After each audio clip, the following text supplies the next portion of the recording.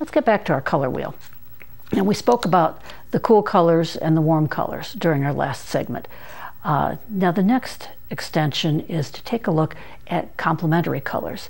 The complementary color of a hue on the color wheel is the one is the complete opposite. For example, if yellow is at noon, violet is at 6 o'clock. If, let's see, blue is at noon, then orange is at 6 o'clock.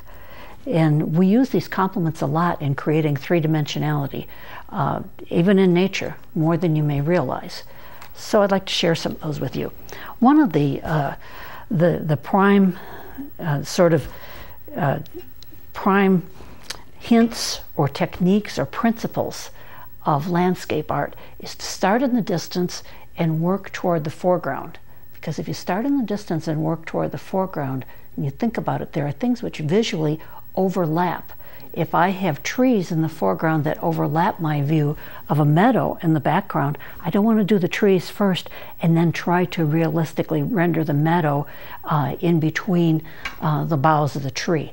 So think of how something comes from the distance to the foreground. I started out with the sky, which was my most distant feature, the distant mountains, and then on up to the closer features.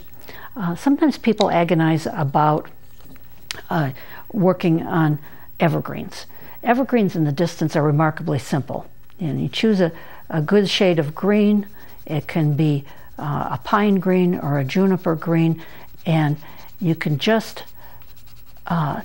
make your strokes so that they imitate the evergreen.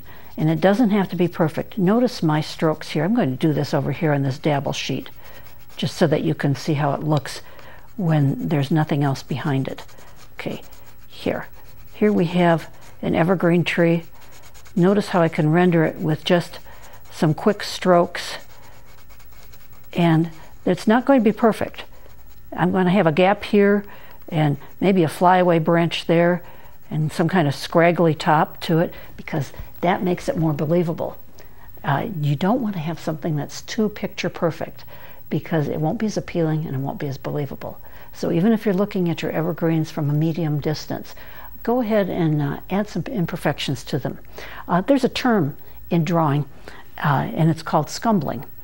And this art term, people have said, well, what do you mean by scumbling? Just in plain terms, the way I think of scumbling is it's related to scribbling, but it's a sort of an educated scribbling. Okay,